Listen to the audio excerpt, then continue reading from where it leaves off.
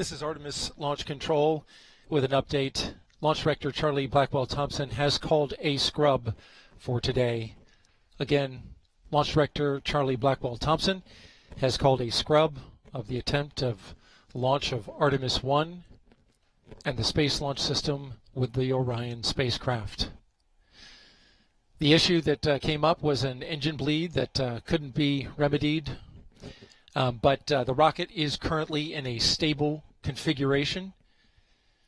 It was mostly tanked, but not completely tanked.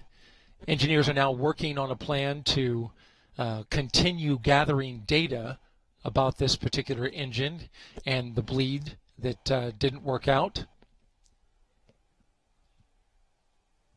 The rocket, the hydrogen bleed rather, was a goal of the previous wet dress rehearsal that didn't happen due to a hydrogen leak. So engineers are focused on gathering as much data as they can at this time. So they have not gone to draining the rocket just yet. They're going to keep it in its current configuration and gather that data. To summarize, we held at T-minus 40 minutes and counting after the team was unable to get past engine bleed that didn't show the right temperature once they got into the engine bleed test. And ultimately, the launch director has called a scrub for the day.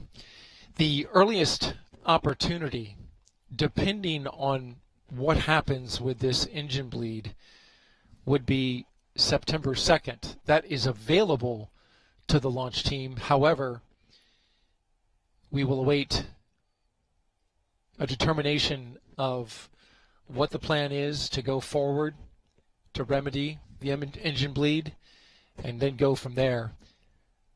Again, an availability to launch, the next availability to launch is 12:48 p.m. Eastern Time on Friday, September 2nd. But we must wait to see what shakes out from their test data that they're currently gathering now, and the decision that's made by the launch team about where to go from here.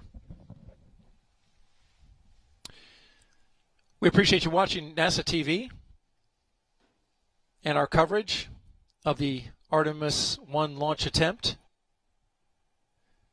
This is Gerald Nail with NASA Communications signing off from the Kennedy Space Center in Florida.